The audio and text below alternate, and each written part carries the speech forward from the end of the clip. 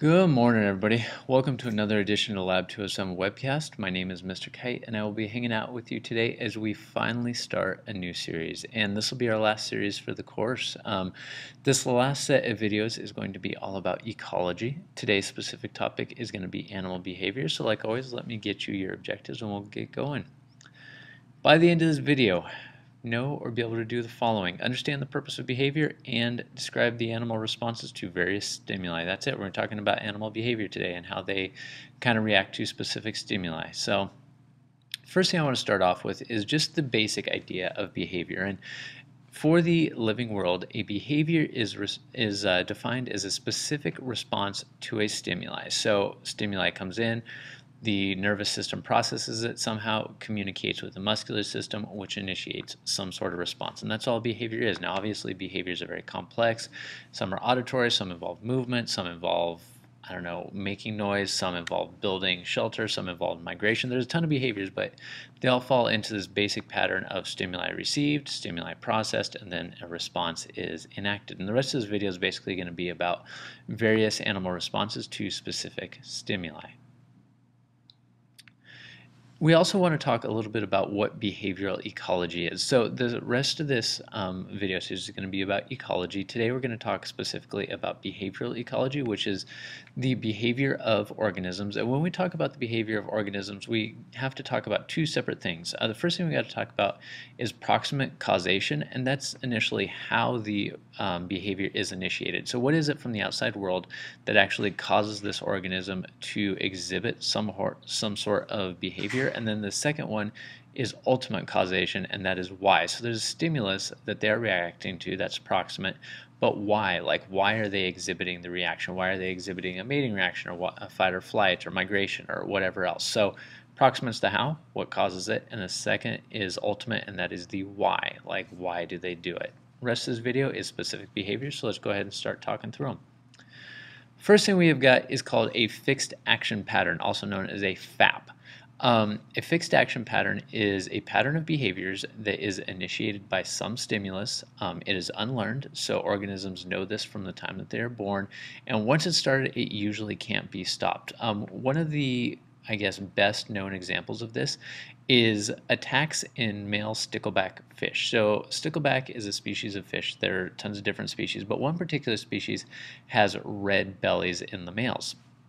A researcher noticed that his male sticklebacks, anytime they saw something red, it didn't matter whether it was a male stickleback fish or a red delivery truck driving by outside, they would go into attack mode and they would attack whatever they had seen that was red. So he realized that there was a connection between red color and the fixed action pattern response. So what he did is he showed the fish a realistic model, and then he showed him a ton of unrealistic models, and he realized that as long as that thing had red on it, the male stickleback would attack it. So that's an example of a fixed action pattern. So the next behavior I want to talk about is migration. Migration is a long-distance change in location. The map there on the right you can see is the migratory patterns of some birds that migrate from New Zealand throughout the Pacific, traveling as far as Alaska and Korea and the Americas. There are several birds that will travel over 10,000 miles in their migratory route. Now, the stimulus that causes this response would be a change in the seasons. Once that stimulus has caused the response, the birds will respond by migrating. Scientists have done a lot of work on what actually guides animals during their migration, because obviously, they can't pull up a GPS system that tells them turn right here, turn left there.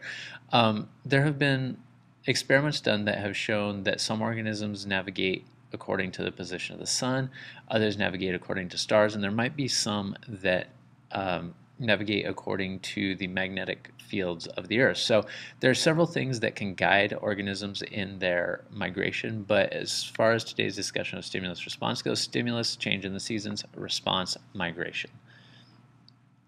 Next up is a behavioral rhythm. Now, we've talked about circadian rhythms before. Circadian rhythms are the 24-hour cycles that run in organisms.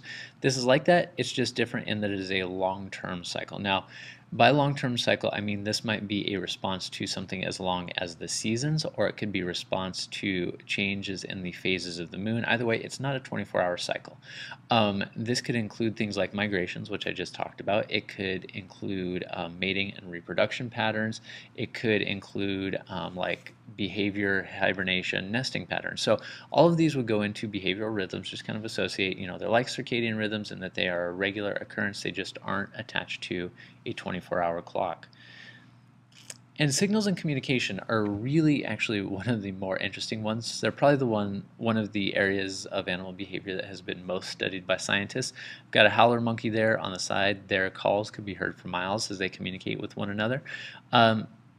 Communication is defined as the receiving of a signal and response to it. So some organism sends out a signal, that is the stimulus, another organism receives that signal, that is the response. So communication involves a signal and a response. And communication falls into four major categories. There's visual communication, so that is some sort of visual signal between the animals. Color in birds would be a good example of this. There is chemical communication, that is sending chemicals from one organism to another. An example of this would be pheromones, which I'm going to talk about in a second. There's tactile, which is communication through touch, and then auditory, which is obviously right now I'm communicating to you in an auditory manner. It's making sound that causes some sort of response. I didn't put up a slide of it, but one of the more interesting cases of animal communication is bees communicating the location of food. There's been a lot of work done with bees to figure out how it is they show the hive where food is, and a group of researchers working in the early 1900s showed that bees actually use a dancing language to show where food is. So when a bee comes back from searching for food, it will land in the hive, other bees will gather around it, and that bee will do a specific dance. The dance shows where the food source is relative to the sun. It uses angles, it uses the position of the sun. Distance is communicated. It's really a very sophisticated language that these bees use to show where the food that they are looking for is located. And like I just mentioned, pheromones are communication chemicals used quite frequently in mating behaviors. These chemicals are sent out and carried on the air, or they are left on the ground or on a tree or something like that. But either way, the smell of these chemicals communicate messages to other organisms of the same species. A lot of times they're used for mating, but sometimes they're used for marking territory or defense or things like that. It's been shown that a small amount of pheromone can have a huge effect. So there's a piece in your book that talks about how certain fish, when they are injured, they release a pheromone that causes a fright response in other fish, meaning the other fish move away from the area and kind of school together. A piece of skin off of, I believe it said a minnow, a 1 square centimeter piece of skin produces enough pheromone to initiate a response in 56,000 liters of water. So that just goes to illustrate that quite a lot of pheromone goes a long way. And with that, we are done with our first video in this series on ecology. We've just gotten done talking about animal behaviors. Thank you for joining us on the Lab 207 webcast. My name is Mr. Kite, and we'll see you again.